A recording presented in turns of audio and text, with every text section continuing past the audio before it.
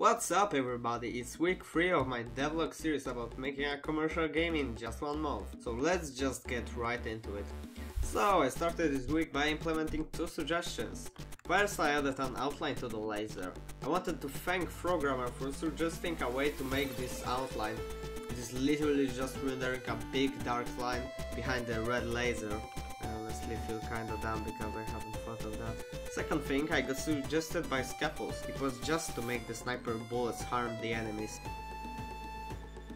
After that I made some icons for enemies so player can know what enemies will be in the level and choose the right weapon for the job.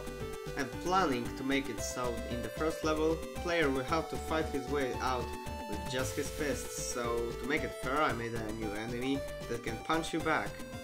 Then I wanted to up the speed of score counting at the end, so I made it twice as fast, and it should be a lot faster. Bruh. Yeah, it is faster now, but I think it can be even faster. Let's turn it all the way up to 11. Yeah, that's great.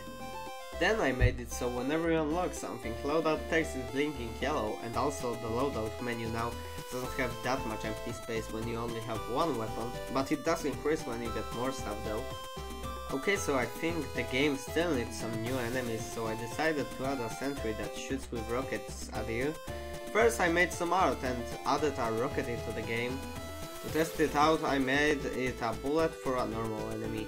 With rockets not working, I started to work on the sentry.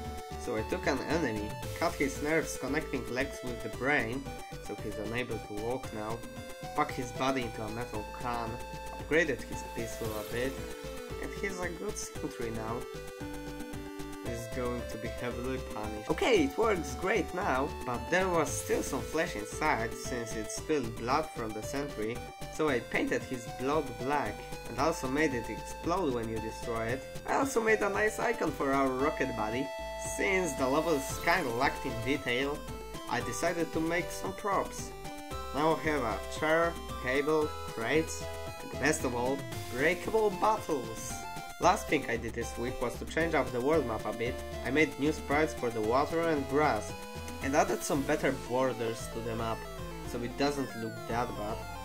And also look at those sick ass stones. So this wraps up everything I added this week. If you enjoyed this video you can leave a like and also subscribe to my channel, because why not? See ya!